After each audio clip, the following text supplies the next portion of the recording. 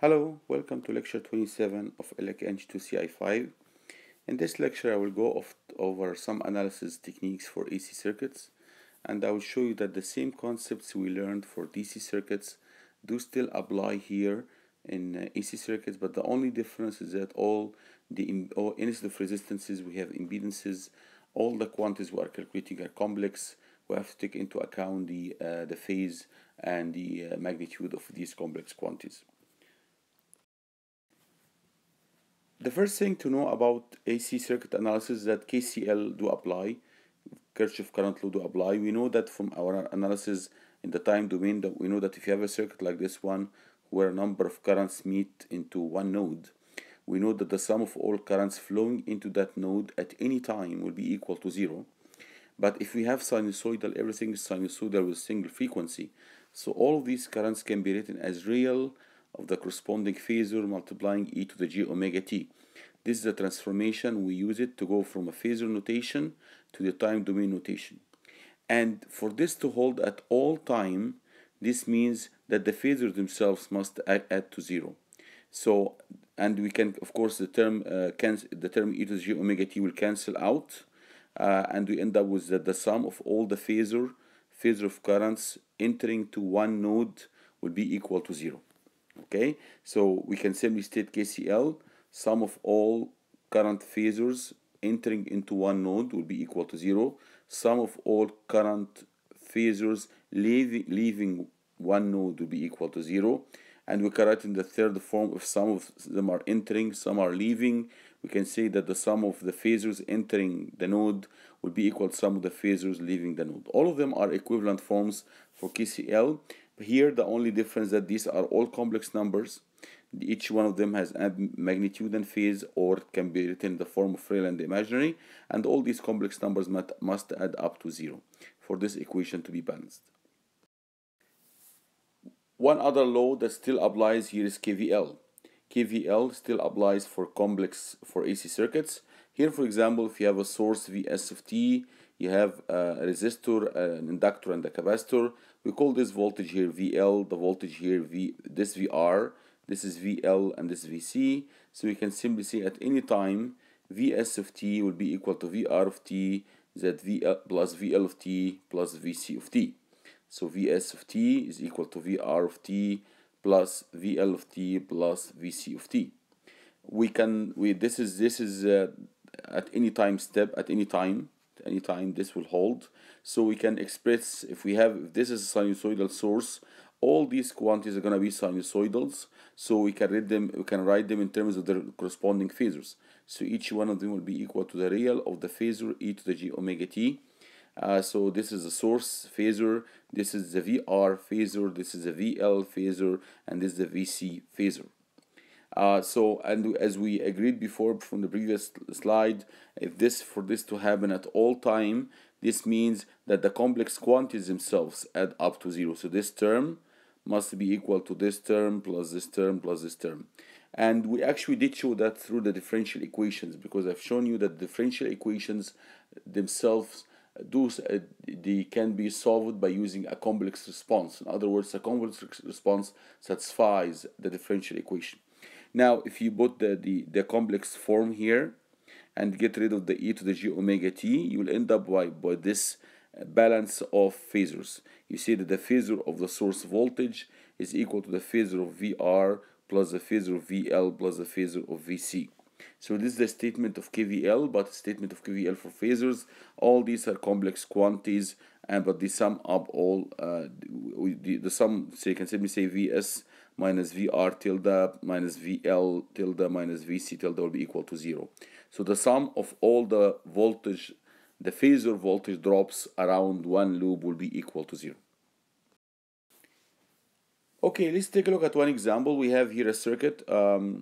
It has how many sources? We have a voltage source, we have a voltage source here, we have a current source. This is 4 angle 0. It's a cosine with amplitude of 4 angle 0, 12 angle 0, 6 angle 0, and the components we have capacitor minus G1 and inductor J2 and so on. The frequency here is not given because all the calculations have been done for us. We know that J omega L is equal to J2 and 1 over j omega c is equal to minus g1. We want to apply nodal analysis. Of course, this circuit has how many loops? It has a loop, a second loop, a third loop, a fourth loop. So if you were to do loop analysis, you would require 4 loops. But if you notice all these points are just one node. So you have one node and ground. So it is easier if you use nodal analysis and then you apply the balance of the voltages at this point. Okay, so you simply the balance of the currents at this point. So you simply say the sum of all currents flowing out from this node will be equal to 0. So this current flowing out plus this current flowing out plus this current flowing out plus this current flowing out plus this current flowing out will be equal to 0. So you have how many currents? 1, 2, 3, 4, and 5. Okay, the current flowing, if I call this point here, if I call it the V tilde as a phasor of the voltage here, then we can simply say the current flowing in this branch is V tilde minus 12 angle 0 divided by 2. The current flowing out here is this current source 4 angle 0. The current flowing out here is V tilde minus 6 angle 0 divided by minus G1. The current flowing out here, the voltage here is V tilde to ground, V tilde to ground. Then the current flowing here is V tilde over J2. And lastly, the current flowing out here is V tilde divided by 2 ohm. Okay, so we put all these again together. So I call this node here V tilde. It is the same node here relative to ground. And then I said that the sum of this current plus this current plus this current plus this current plus this current will be equal to 0. This current here, the first current is V tilde minus Vs1 divided by R. I call this one Vs1 is 12 angle 0. Is tilde is this current, and this is 4 angle 0. The current flowing here is V tilde minus Vs2. I call this one Vs2 divided by minus G1 divided by Zc, the impedance of the capacitor. The current flowing here is V tilde divided by ZL, which is J20. And the current flowing out here is V tilde divided by R2, which is 2 ohm. So what I'm going to do, I collect all the terms containing the unknown V tilde. All the other terms are known. I know Vs1 is 12 angle 0. If you divide it by 2, you get 6 angle 0. So I divide them and then I move it to the right hand side. So all the constants, I move them to the right hand side. I know Vs2, it's 6 angle 0. I divide it by Zc, which is minus G1. So I move them to the right hand side. And what else do we can move here? So we moved this one here. We move this one. This one here is a current source. And it is known as 4 angle 0. So it moves to the right hand side by minus I is tilde. So now I collected all the terms containing V tilde. Well, I get here 5 terms. Let's see, 1, 2, 3, 4. Actually, it's 4 of them because this current does not have V tilde. 4 terms is equal to these constant terms. And then I substituted. I put R equal to 2. Zc is minus G1. ZL is G2. R2 is 2. Vs1 tilde is this one here. Excuse me. It's 12 angle 0. So I divide 12 angle 0 by 2, we give you 6 angle 0. Vs2 is equal to 6 angle 0. If you divide 6 angle 0 by minus j, remember that minus j is e to the minus j pi over 2. So if you divide 6 angle 0 by e to the minus j pi over 2, this means that you will add to the phase of the numerator pi over 2. This is why I wrote here at 6 angle 90. So this 6 angle 90 is nothing but 6 angle 0 divided by minus j. The last term I added here is the current, this current phasor here, which is 4 angle 0. Now we start to add them together. I have 1/2 plus 1/2 is going to give us 1. Minus 1 over j will give us j. So this is j1. This is 1/2 j. So if you add these two here, so you get 1j minus half j, because 1 over j will give you minus 1. So this is J1 minus J1/2. So this is going to give you J1/2. So this is 1 plus J1/2. And on the right hand side, 6 minus 4. Both of them have the same angle. Both of them are real. So this will give us 2 angle 0. 2 angle 0 plus 6 angle 90. So it's 2 plus 6j. Because angle 90 is e to the j pi over 2, which is equal to j. So I collected all these terms together as I explained in the previous slide. I end up with this. I divide the right hand side by the left by this coefficient to get v tilde. And now we do division of complex numbers in the way we learned in class. The division you obtain, you convert this one first to the polar form. So the modulus here is square root of 6 squared plus 2 squared will give us 6.324. The phase is the angle here is the inverse tangent of 6 over 2 will give us 1.249 radian. You do the same for the denominator. The modulus is the square root of 1 squared plus half squared will give you 1.118. The angle is the inverse tangent of 0.5 divided by 1. This will give you 0.4636 radian.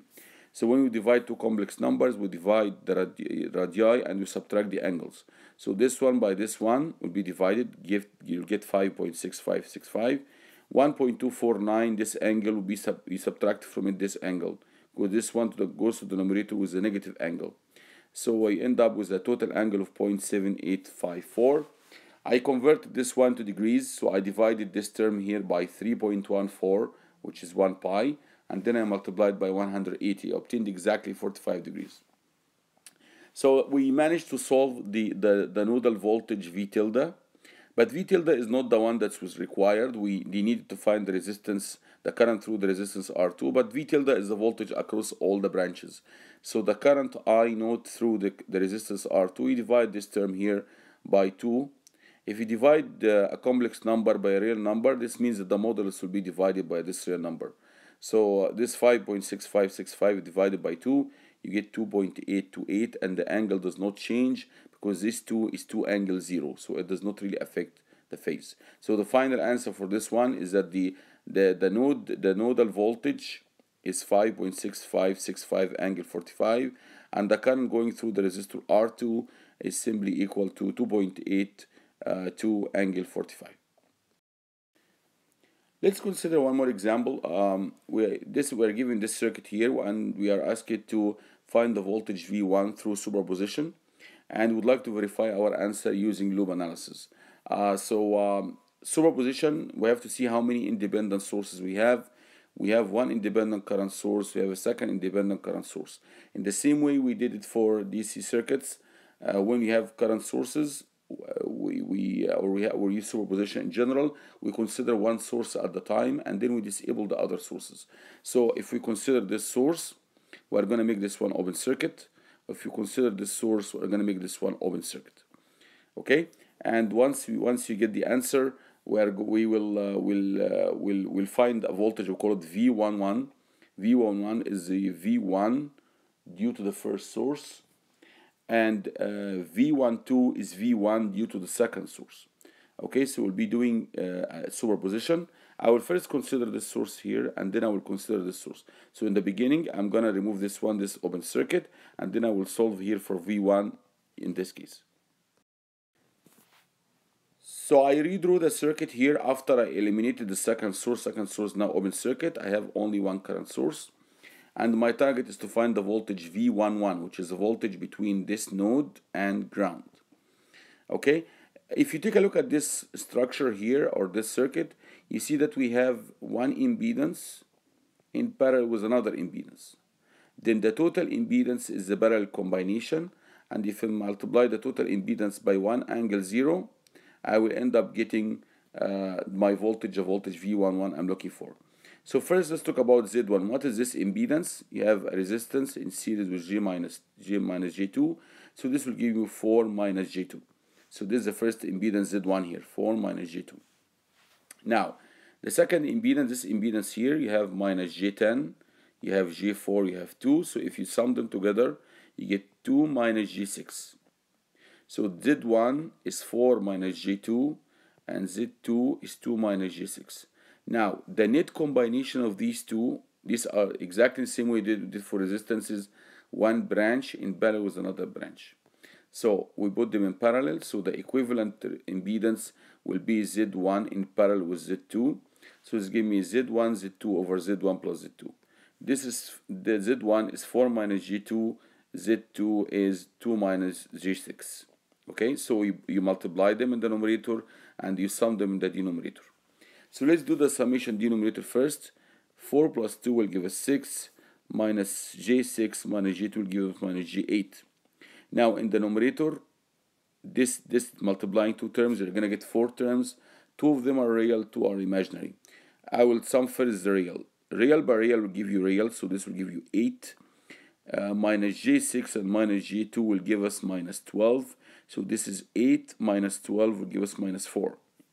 For the imaginary part, 2 multiplying by minus J2 will give us minus J4. 4 multiplying by minus J6 will give us minus J24. So minus J4 minus J24 will give us minus J28. So the total impedance is minus 4 minus J28 over 6 minus 8J.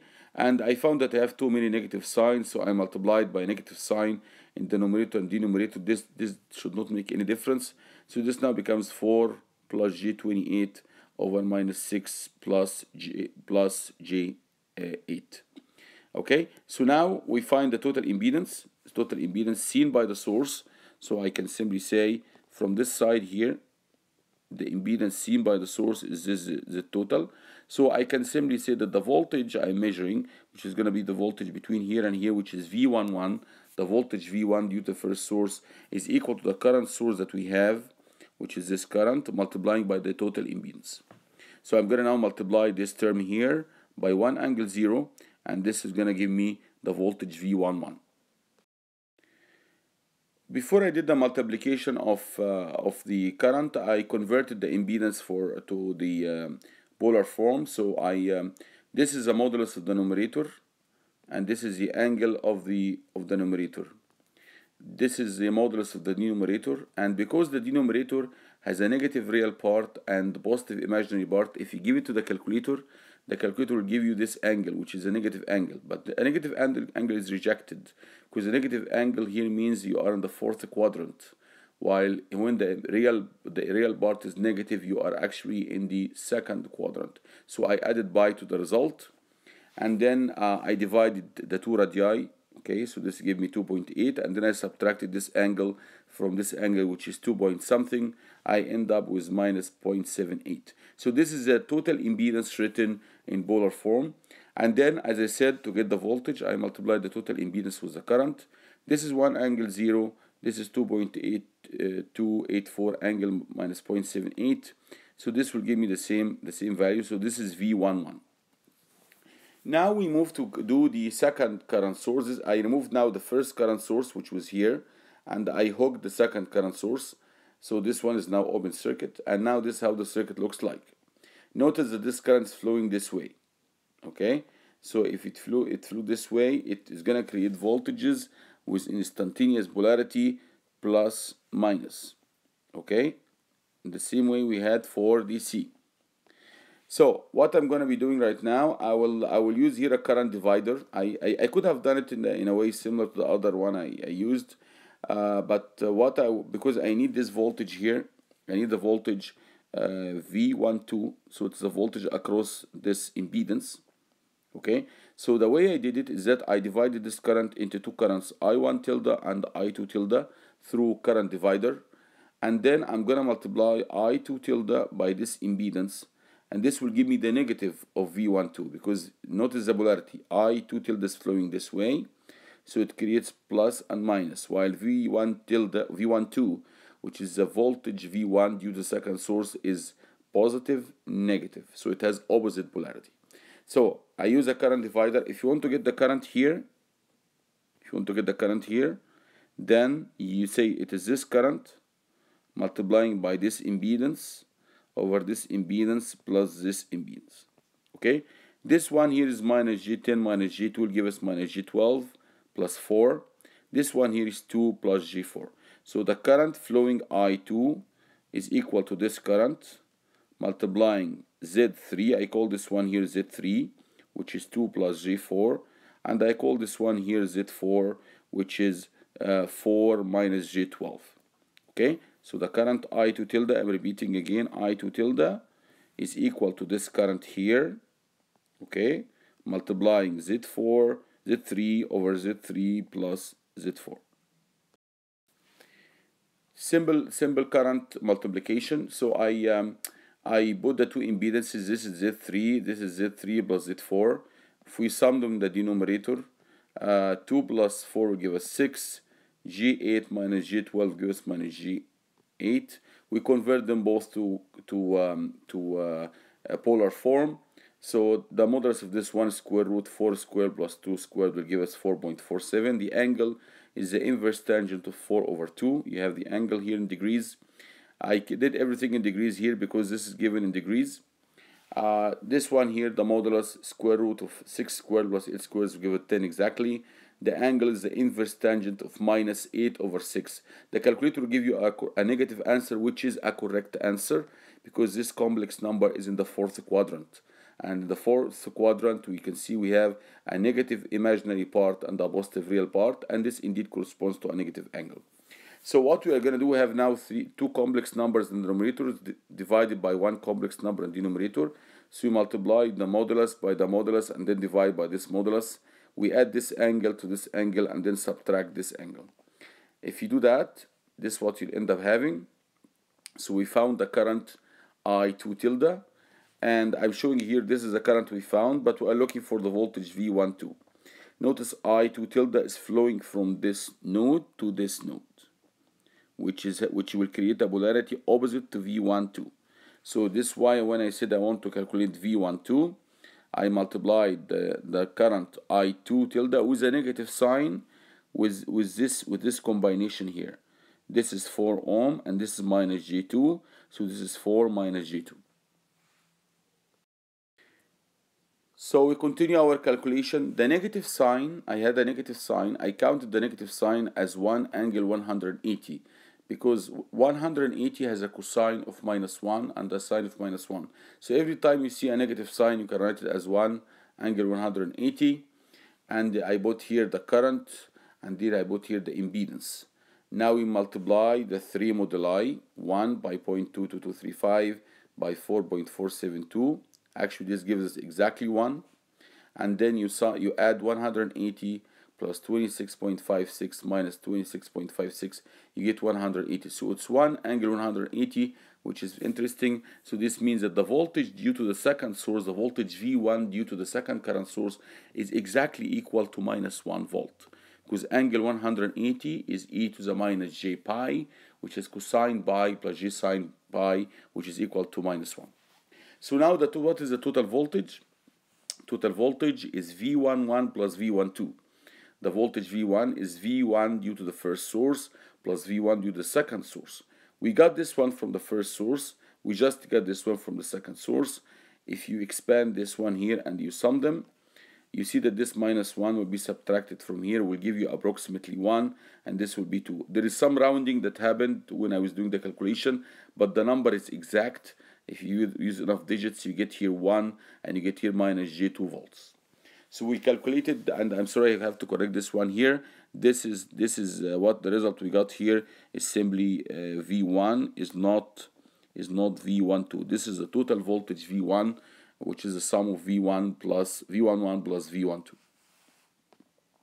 So now our next step is to verify this answer using loop analysis, and we're going to use loop analysis in the same way we did it for real numbers. So we have three loops. We have I1, we have I2, we have I3. I use three loop currents. I1, as you can see, is equal to 1 angle 0. I3, it is 0.5 angle minus 90. And now I need only one equation to get I2 because I know I1 and I know I3. So I'm gonna sum the drops here around this loop, and I'm taking the drop to be positive in the direction of I2. So positive, negative, positive, negative, positive, negative. Okay, and I'm gonna sum them all in the counterclockwise direction. So I will say the sum of this one plus this drop is equal to 0. Well, this drop is equal to I2 minus I3 multiplying 2 plus J4. So this is the first term. Okay, and now I'm gonna add plus this drop, but this drop here is equal to I2 minus I1 multiplying 4 minus J2. So this is the second drop. Now the third drop here is simply equal to I2 multiplying minus J10. This is the third drop. So the sum of all these three drops is equal to 0. And you can see I use the same polarities I use for DC. I use the polarities to be positive in the direction of I2, and then I sum them in the counterclockwise direction. So negative, positive, positive, negative, positive, positive, negative, positive, positive. So I'm summing all these three things. Okay, what I'm gonna do now, I don't know what's I2, I know I3 and I know I1. So every term multiplying I1, I move it to the right hand side. Every term multiplying I3, I move it to the right hand side. I keep only the terms multiplying I2. So I2 multiplying 2 plus G4, I2 multiplying 4 minus G2, I2 multiplying minus G10. So these are the coefficient. These terms will constitute the coefficient of I2. Now here you get 2 plus G4 multiplying I3. You move it to the right hand side, and the I3 is 0.5 angle minus 90. Okay, and then you have 4 minus G2 multiplying I1. You move it to the other side. So you get 4 minus G2 multiplying 1 angle 0. Okay, so we sum these terms on the right hand side, we sum these terms here, and we obtain one equation in the current I2. And of course I didn't put a tilde here, but it's understood that all these are phasors. Okay, so sometimes in even many books they simply ignore the tilde or the bar, whatever, as long as you understand that this is a phasor. We are dealing with phasors. So we end up with this equation here. 6 minus G8 is equal to 6 minus J3. Okay, so I can solve for I2. I2 is 6 minus G3 divided over 6 minus G8. In order to do division, we convert them to polar form. This becomes 6.708 angle minus 0.46. This is 10 angle minus 0.927. If you divide this one, and by the way, these two angles are correct because both these complex numbers are in the fourth quadrant, and the fourth quadrant, the angle is indeed negative between 0 and pi over 2. So this is fine. We subtract them. This will go to the numerator, and so we end up 0.46. So this is what you end up having here. So we got the current I2. So now I would like to calculate the voltage V1. The voltage V1. I draw here for you only the branch where I'm going to use to calculate V1. This is V1. In this loop we had I1. In this loop we had I2. So I can simply say that V1 is equal to I1 minus I2 multiplying 4 minus G2. And this is what I wrote here. I already know what's I1. I already calculated this. This one is given. Okay. I already have I2. It's 0.6, this term here, 0.6708 angle 26.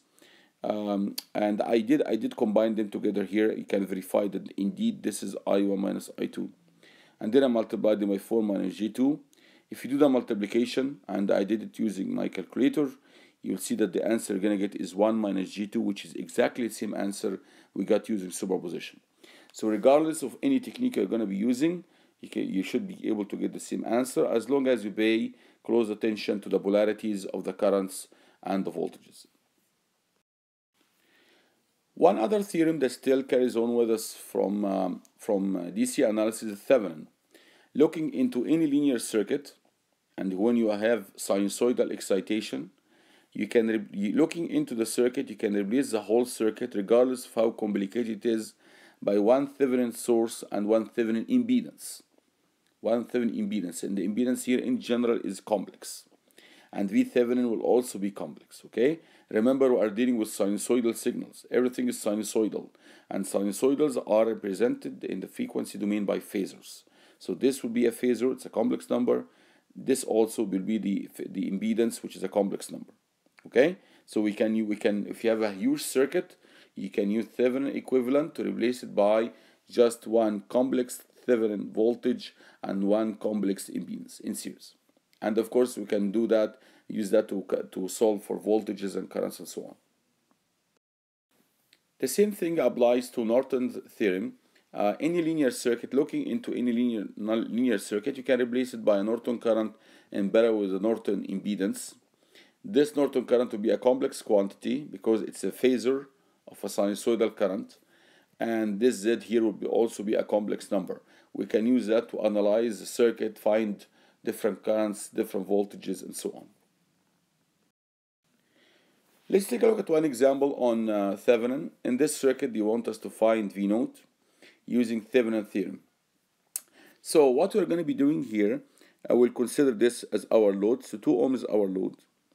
We'll have first to find the input impedance looking into the 2 ohm. So we remove the 2 ohm and then we'll remove all the independent sources. We have here only current sources. So if I remove them, this becomes open circuit, this becomes open circuit, this becomes open circuit. So this capacitor is hanging in the air. It's not connected to anything from this side. While here we have 1 in series with 1 in series with J. So between these two nodes, I can see 2 plus J2.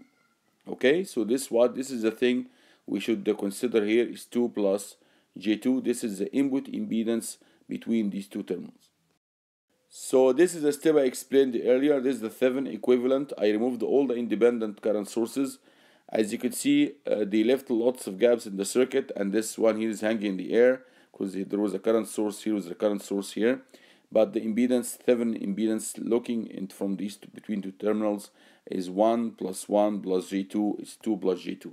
So this is the Thevenin impedance. Now we have to find the Thevenin voltage. So we're gonna keep again the circuit, remove the 2 ohm, the load, and keep it open circuit, keep the independent sources, and then we'll try to calculate the Thevenin voltage. So what I did here, I removed the load, which is 2 ohm, and I created an open circuit, and V Thevenin will be my open circuit voltage. This circuit, of course, in general, you can say I have 3 loops. I will start to solve for the current using loop analysis. But this circuit is actually simpler than that. Why? Because this is open circuit, so if this is 6 angle 0, so the current here will also be 6 angle 0. But this current is 4 angle 0. 6 angle 0 and 4 angle 0, 6 and 4, if you sum them, they give you this current I2. So I2 is going to be 10 angle 0.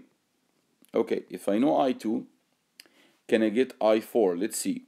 I4, if I4 is the current flowing this way, but there are 2 currents flowing out from this node. This is 4 and this is 4. So this must be 8. Okay, so this must be 8.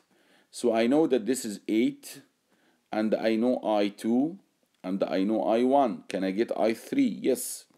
Because you can see I3 is flowing out, I4 is flowing out, and I know it. I1 is flowing out, and I know it. I2 is flowing in, and I know it. So we agreed that I2 is 10 angle 0. This is 6 angle 0. This one is 8 angle 0. So I can simply say that I2 is equal to I3 plus I1 plus I4, or that I3, which I'm looking for, is equal to I2 minus R4 minus I1. So I2, we already know what's I2. It's 8, it's 10 angle 0. This is 10 angle 0. I know what's I4, it's 8 angle 0. I know what's I1, it's 6 angle 0. Okay, so 10 minus 8 minus the last one, I1, which is 6. So we're going to go 4 angle 0. So I was able to get all these currents, and I can use them to calculate V-Thevenin. Because you see, V-Thevenin is the voltage between these 2 points. So it's equal to this drop plus this drop plus this drop. So if I know I1, I know what is this drop. It's 1 ohm multiplying I1. If I know I2, then I know what is this drop. It's 1 ohm multiplying I2. If I know I3, then I know what is this drop. It is J2 multiplying I3. And this is exactly what I'm going to do here. I said that V-Thevenin is I1 by 1 ohm, I2 by 1 ohm, plus I3 by multiplying J2. I1, as we agreed, is given 6 angle 0. I2 is 10 angle 0.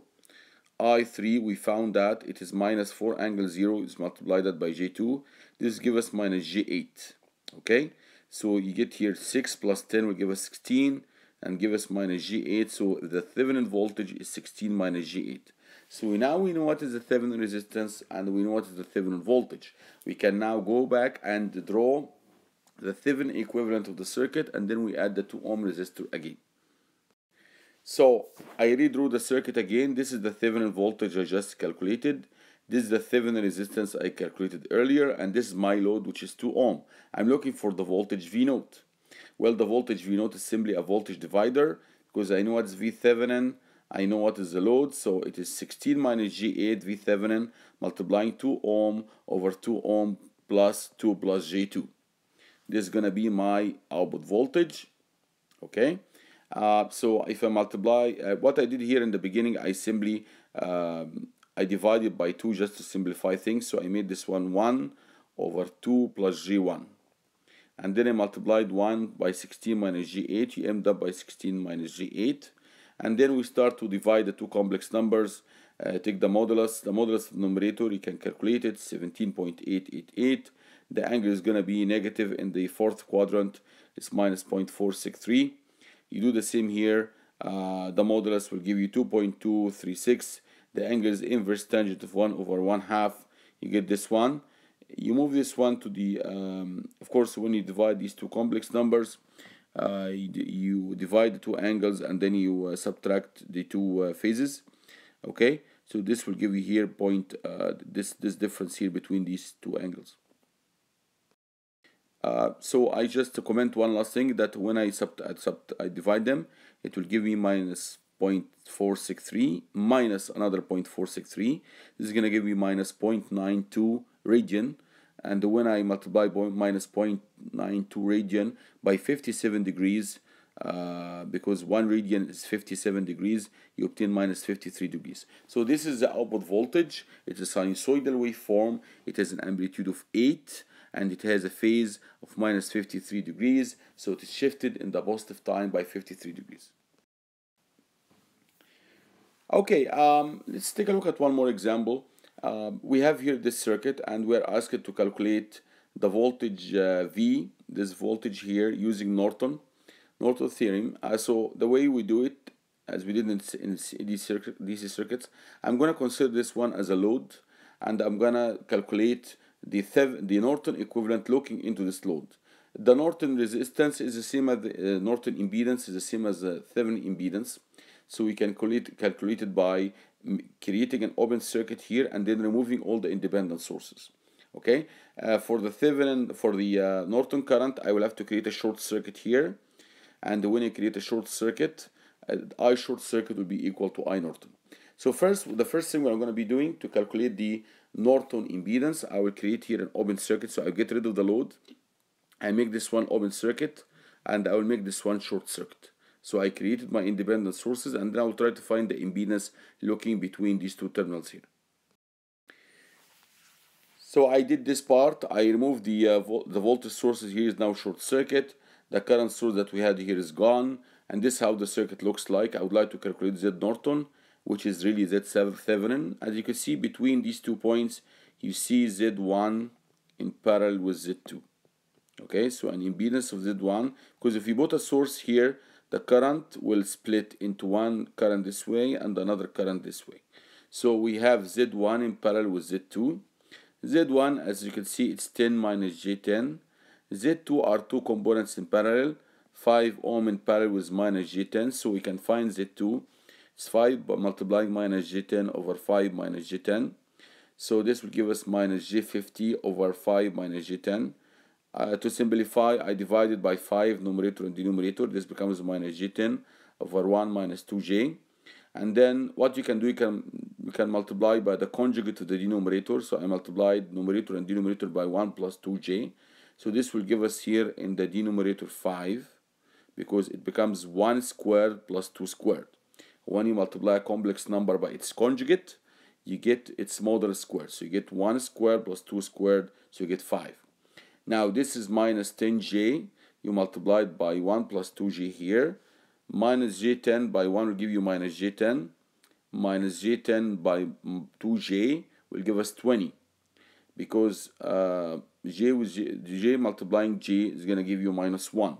So you get 20 divided by 5, you end up with 4. The other one you get minus J10 divided by 5, you get minus J2. So Z2 is 4 minus J2.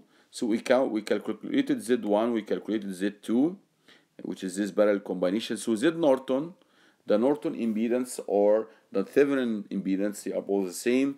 It is Z1 in parallel with Z2. So we still have to do more complex number calculations. We have to put this term here in parallel with this one. So we multiply them, and then we divide by their summation. So we do the Norton impedance calculations, we put them in parallel. So you can see Z1 in parallel with Z2, so we multiply them and then we divide by their summation. This will give us 40, this will give us minus 20, so this becomes 20. This will give us minus J40, this will give us minus J20, end up by minus J60. Here we get 14 minus J12, so this is what you have here. You can divide numerator and denominator by 2 just to make things a little bit simpler. So you get here 10 minus J30, and this becomes 7 minus J6, as you can see here. Now to get the Norton impedance, we take the modulus of the numerator, square root of this one, plus this square root of the square of this one, plus the square of this one. So you end up by this number. The angle is the inverse tangent of minus 30 divided by 10. You get this number in radian. The same thing you do in the denominator, square root of this square plus this square, you end up by this number. The angle is the inverse tangent of minus 6 divided by 7. You get this number, and these two are correct because these angles are in the fourth quadrant, and these two complex numbers are indeed in the fourth quadrant because you have positive real part, negative imaginary part. So this is Z Norton. If you divide them, you divide these two, you end up by 3.43. If you subtract the angle of the numerator minus the angle of the denominator, you obtain this one. So this is the Norton resistance written in polar form and written in Cartesian form. So it is this term multiplying cosine of this one plus J, this term multiplying sine of this one. Then we proceed to find the second part, which is the Norton current, and the Norton current is simply the short circuit current. So we have to remove that inductive load and put a short circuit in its place and try to find the current going through it. So this is how the circuit now looks like. It's still, you can see, the only thing I did here is that I removed the inductor and I shorted it. Okay, I shorted between the two nodes. So this current here will be the Norton current. I did not touch the dependent sources here. And this Norton current, as you can see, it is sum of two currents, I1 plus I2. Remember, because this is short circuit and this is ground, so this point is ground. So this looks like two separate circuits, and we have done that before in some examples. So this is ground and this is ground. So I can calculate the current flowing here. I can simply say it is this voltage between this point and ground divided by this impedance. So this is going to give me this current, okay? Because this one equivalent impedance. So the current I2 is even flowing here. This is the same as I2. This is also I2 here, okay?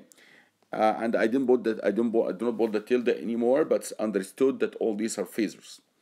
Okay, for I1, well, if this is ground, if this point here is ground, so you have a current source. This current source will be split into one current here and another current here. So I1, I can obtain it using current division. So it is simply equal to this current multiplying 10 over 10 minus J10. And you notice the order. If I need the current in the J10, I put this in the numerator. So let's do that. I get I1 through current division. I1 is the current flowing here. Remember, this is ground. So these two circuits are separate. So the current flowing here is equal to this current multiplying 10 over 10 minus J10. And this is what I have here. This current, the current of the source is 10 angle 90. 10 angle 90 when you multiply by 100. Remember, angle 90 is equal to J. So you get 100J divided by 10 minus J10. Okay. So this is the current divider. Remember, I used 10 in the numerator and then I divided the denominator by 10 minus J10. So I summed them in the denominator. Okay, this is a little bit big, so I divided both numerator and denominator by 10. So I got 10J over 1 minus J. And then I multiplied by the conjugate of the denominator, which is 1 plus J. And this denominator becomes now 2. So this is going to give me minus 10. This thing will give me minus 10 divided by 2 will give us minus 5. And 10J divided by 2 will give me 5J. So this is the current I1. Now we need to get I2. I2, the current I2, as I said, is equal to this voltage source divided by this impedance, because this is ground here. This impedance is the parallel combination of 5 and minus J10, and we did calculate that earlier actually. If you go back, you will see that's equal to this number here. It is 4 minus J2. We did use it before. It was used before, so it's not something I need to calculate. So I said that the current flowing here is 10 over this parallel combination, but this is a parallel combination we calculated earlier. It is 4 minus J2. So I multiplied numerator and denominator by the conjugate of 4 minus J2. So you get 10 multiplying 4 plus J2. The numerator will give me 16 plus 4, so you get 20 here as shown. Okay? So now we divide 10 by 20 will give you 1, you give 2 in the numerator, so this becomes 2 and this becomes J1. So there is 2 in the numerator here. So now this is the current I1, so I know the current I1, I know the current I2, then I'm ready to calculate I Norton. I Norton is simply the sum of I1 plus I2. So this is the last step here. I summed I1 and I2. This is I1, this is I2. 2 minus 5 gives us minus 3. J plus 5J will give us 6J, this ampere. So now we put the Norton circuit. This is the Norton current we just calculated. This is the Norton impedance we calculated. It's 3.43 angle minus 0.54. And this is the load. The load, remember, was J5, it was an inductor. So we would like to calculate the voltage V. And here we would like to calculate this voltage. So from the point of view of the source, these two are in parallel and they represent just one impedance. One impedance of value J5 multiplying by this impedance over J5 plus this impedance. Okay? We did again do this calculation earlier. This impedance, if you take a look at the previous slide, this impedance in Cartesian form is given by this term. It's 2.941 minus G 1.7646. And then you divide by J5 plus 1. So what I did, I found the parallel combination of these two, and then I said the voltage will be equal to the current multiplying this parallel combination. And this is what I did here. If you combine everything together, so J5 will give you 5 angle 90. This one here you can put in its polar form. I believe we had that earlier. So this is the current source. You can put in the polar form 6.708 angle 2.034. I put this one as well in its polar form, and we have that, we did calculate that earlier. It's 3.43 angle minus 0.54. It is this impedance here. And then I combine these two together.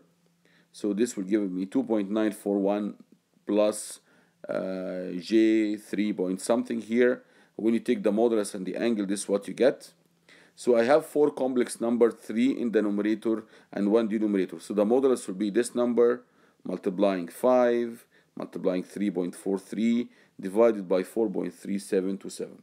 And the angle will be 2.034 plus pi over 2 minus 0.54 minus 0.8331.